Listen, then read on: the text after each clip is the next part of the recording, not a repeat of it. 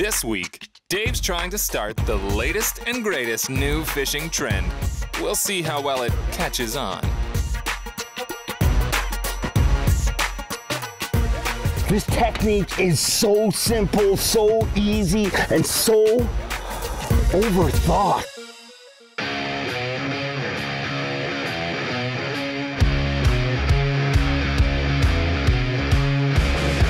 That is a freak!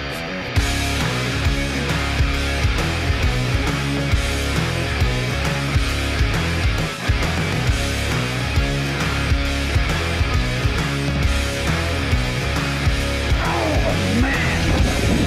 That thing.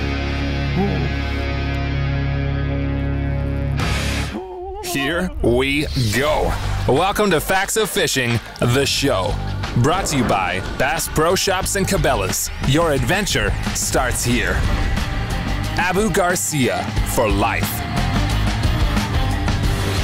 Yamaha, Conquer Water. Live Target, lifelike lures. Action Car and Truck Accessories, the right customer experience. Berkeley, catch more fish. And Phoenix Bass Boats. Experience the Phoenix difference.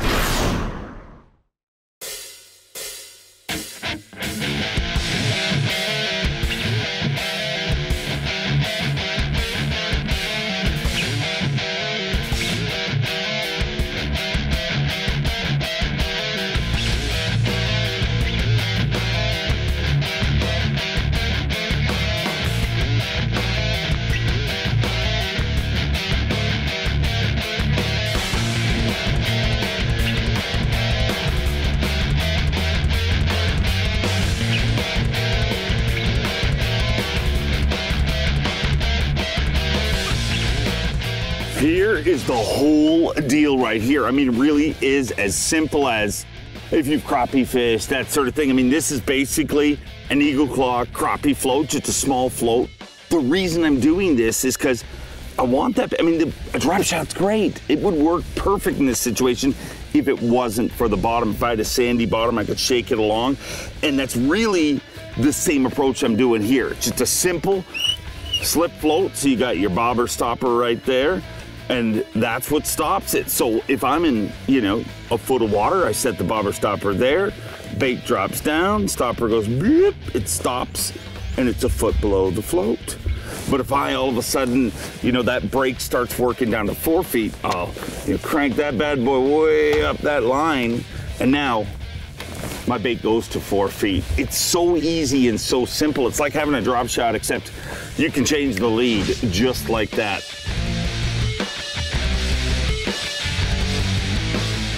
Oh, there he is. Smoked it just that quick. Your buddies might laugh at you. We're going float fishing. But they won't laugh when they see what this bait can do. Oh, man, this is such a crazy little lethal technique. And that neutrally buoyant bait that just sits right in front of them. And what makes it so lethal is just the simple fact that you can adjust it so quickly and so easily. Whew. Gonzo.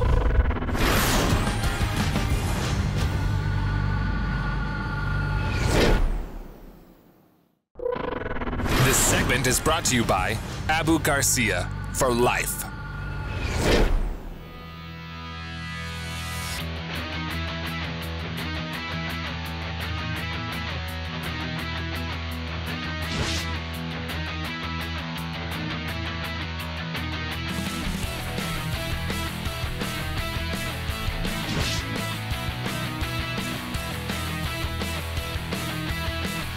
There he is. Oh, smoked it. On the floating flatworm. Had to pull a sneaky on you. Oh. The float and flatworm. It's a modern day version of the float and fly. And when you get fish that are just kind of swiping at that bait, the float and flatworm makes them go munch. Oh, there he goes. That was beautiful. Nice release. That's right, I'm fishing with a float, bobber, whatever you want to call it. This is a modern day spin on the float and fly, except we've replaced the fly with this dirty little max scent flatworm.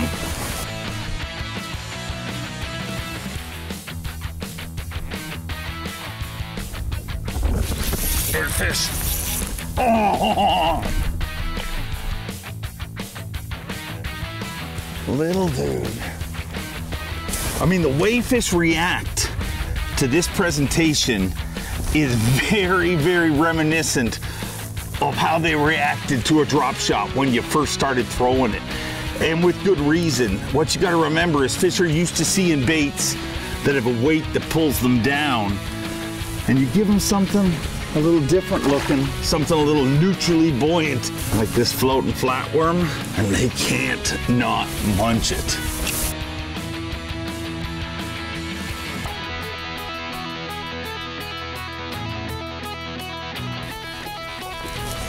There we go. Oh, good one too. Just whacking at the tail. He's not getting the hook. Basically, the whole deal with this approach is it's not that it's that much more effective. It's just more effective in this situation. And the reason that it's more effective is because it eliminates downtime. When you think of the amount of time you spend hung up in those rocks, it kills your day, and it also spooks a lot of fish. I mean, every time that bait gets hung up and you're reefing on it, you're spooking every fish in that area. So this basically just eliminates the downtime and puts the odds in your favor. Whether you're fishing for 2 hours or 2 days, you want to put the odds in your favor.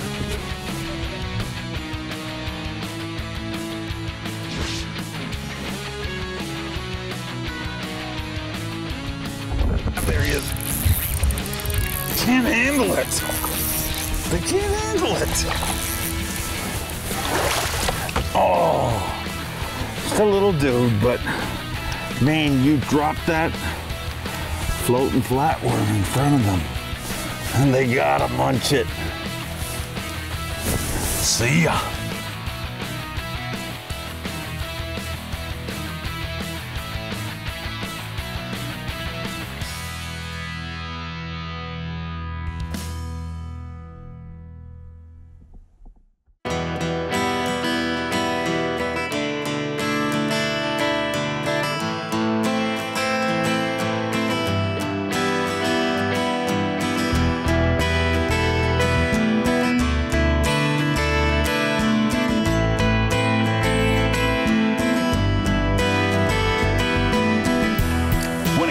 Working this bait again, think about it like a jig. I mean, I literally just let it sit there. It's kind of like a jig slash drop shot, same deal. Now pop it along just a couple of times. Give it a quick tum tum tum. Let it sit there for a second, then tum tum tum. And the whole time, that bait is effectively in the fish's strike zone. I mean, if there's a fish in the area, you don't have to worry about I'm snagged or I can't get it to them, and you can leave a bait sitting there for a long time. So when you come across, you know, that little rock break that you think there's a fish on, you drop that right there and shake it. And there's nothing that's ever gonna move it. I mean, even a drop shot, you're shaking a drop shot. In this rock, there's a pretty good chance it's gonna get hung and shut you down. Not with this little floating flatworm.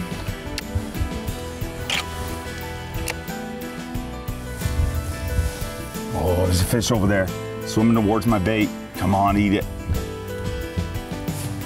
There, oh, he swung at it. He tried to grab it.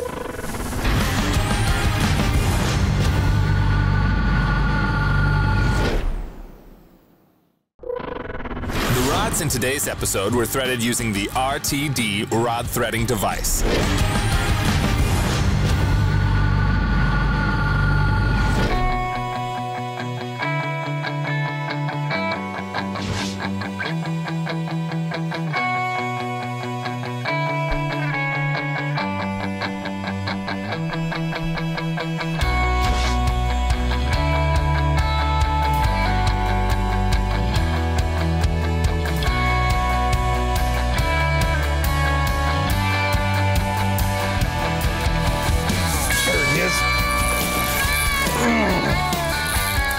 Another giant.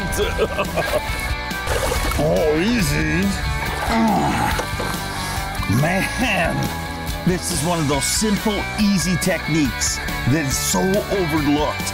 Because in today's fast-paced world of bass fishing, everybody wants to cover water and do it in a hurry.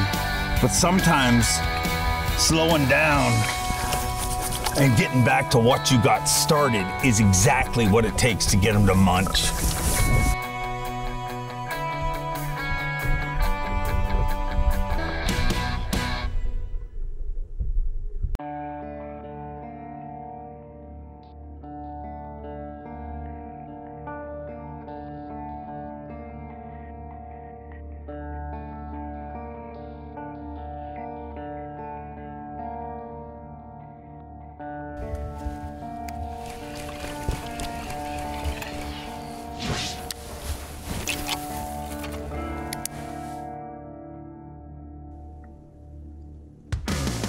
He ate it. Oh, man.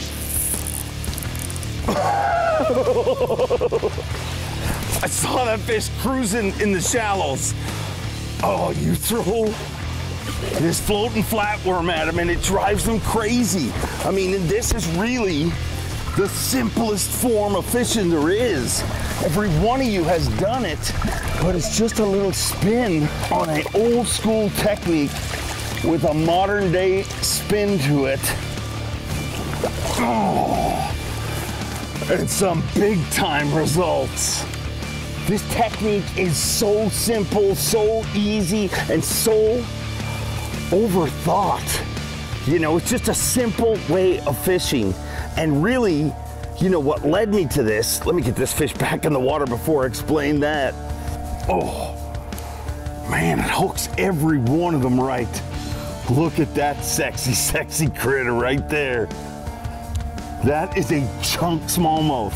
For as far north as we are, whew, what a beautiful, beautiful fish. Here he goes. Man, that is so, so cool. And as I said, I mean, this isn't rocket science. I mean, this is a technique that every one of you pretty much has fished. I mean, if you fished with a float. I don't care whether it's for trout or panfish, it doesn't matter. You've used a float.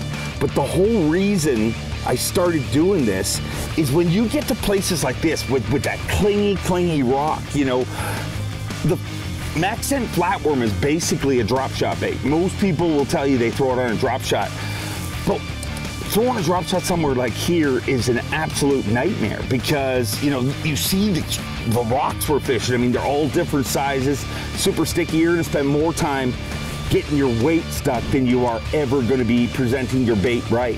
And that's where this technique came from. You can adjust the depth depending on where you're fishing on this break. If I'm in 3 feet, I'll move it up higher, I'll move it up lower, but it disconnects your presentation from the bottom. And the bottom is what shuts down your presentation. You get stuck in those rocks and you're gonna spend all day donating tungsten to the lake. This keeps you out of the junk. Don't connect with the bottom, just float above it. And that little max scent flatworm, it puts that aroma in the water. They smell it. It just sits right there and they're like, it's not gonna sit there longer. It won't sit there all day. I mean, it's gonna move. It'll leave, won't it? No, it's not leaving. No. Some stuff is just good.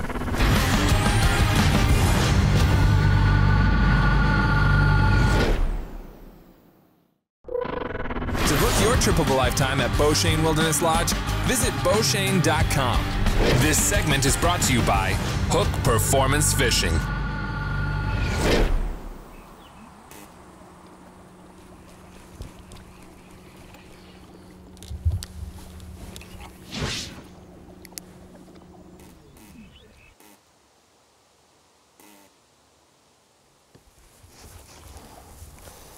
Here's fish. Yeah. Little Junior. You are much too small for our television program. You should audition another. Yeah, I knocked my hat off on cue because it's kind of freaking professional you're dealing with.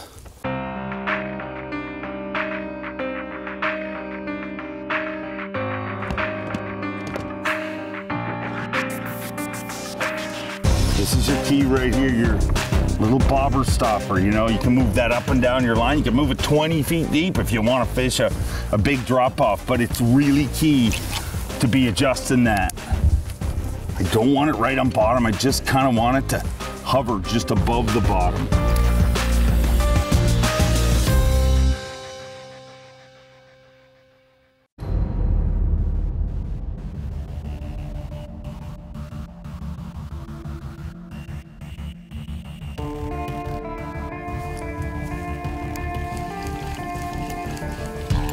Floating flatworm's gonna take off. Gonna go down everywhere you go. Big giant red and white bobbers everywhere.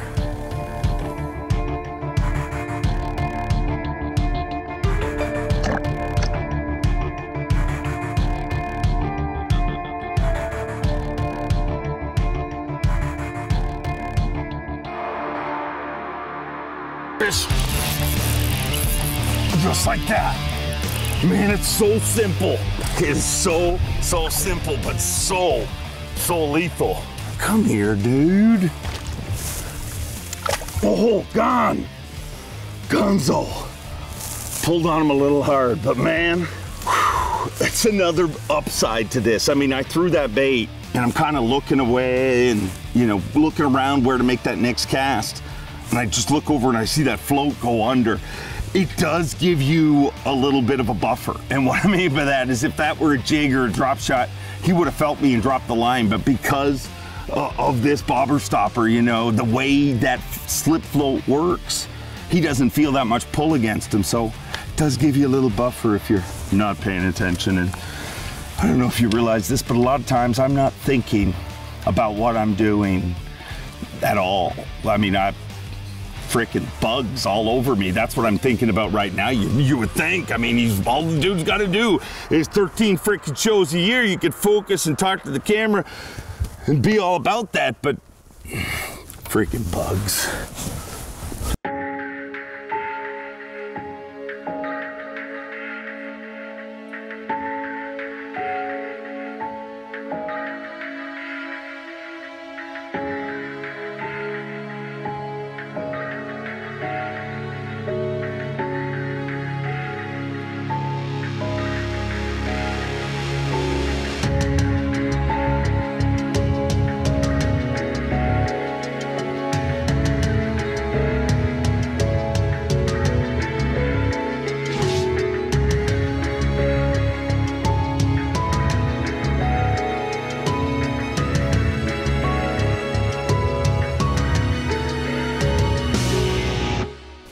There he is. Oh, smoked it.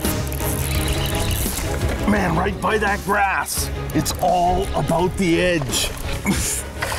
Find a fish, you find an edge. I mean, it really is just that simple. And that's the one thing people forget. If you're not near an edge, there's a pretty good chance you're not near a fish. Come here, Junior, you're not big enough to be like that. Little dude, but man, awesome, awesome, awesome.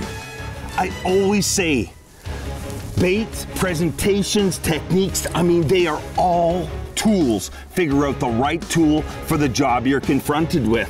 I mean, if you watch this show, you know I love drop shotting, and I love drop shotting a little flatworm like this, but you just can't do it effectively amongst this rock. I mean, you can swim a jig, you do a lot of things, but you're gonna spend a lot of time hung up.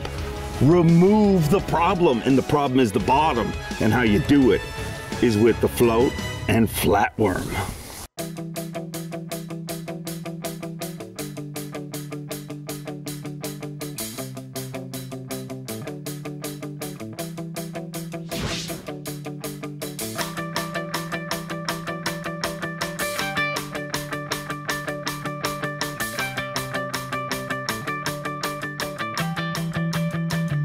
There he is. Oh, another big one. Look at that fish right there. What a beautiful, beautiful fish. That is a big Beauchene bass. Oh man, strong, strong fish.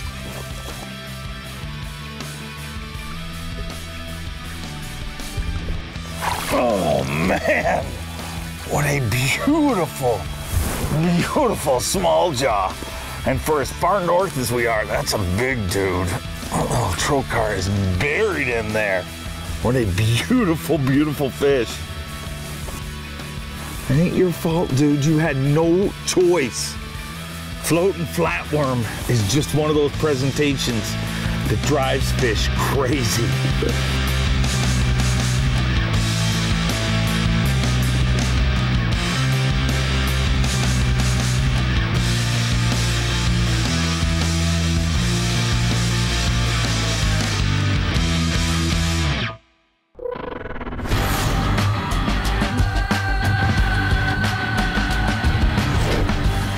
Fished for 8.5 hours, made 401 casts, and caught 19 fish.